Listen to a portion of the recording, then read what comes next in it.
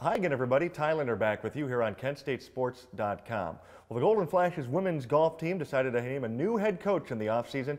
It's our first chance to really get caught up with him. His name is Greg Robertson. First of all, welcome to Kent State. I know it's kind of a belated welcome, but welcome nonetheless. Thank you. Thank you. It's good to be here. Tell us a little bit about yourself, where you come from, family, things like that. I came from Purdue, was at Purdue for 11 years as the associate coach. Moved here in June with my family. I have a wife and 2 kids, a 5-year-old and a 3-year-old, 2 boys. Golf fans, I take it? Yeah, the 2 boys are getting into it. They enjoy coming out here and banging some balls a little bit. And my wife's just pretty much a spectator, but she likes getting out and watching us play a little bit. Taking over a program that has been dominant in the Mid-American Conference for all these years. Really didn't miss a beat this spring, did you, Coach?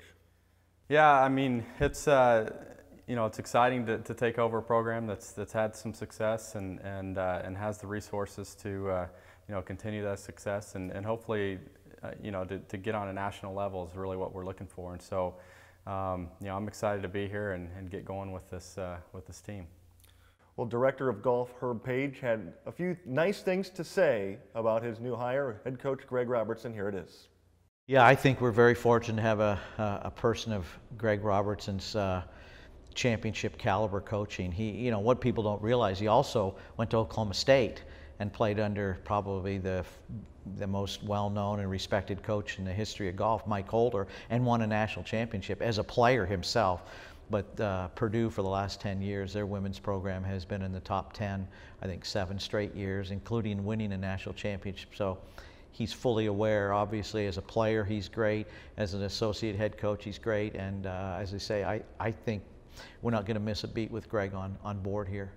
A glowing recommendation, really to the surprise of no one, Coach. Your first foray here this fall will be in Minnesota, where the men just had a successful run up there. Now you get a chance to take your women up there. What do you need to get done?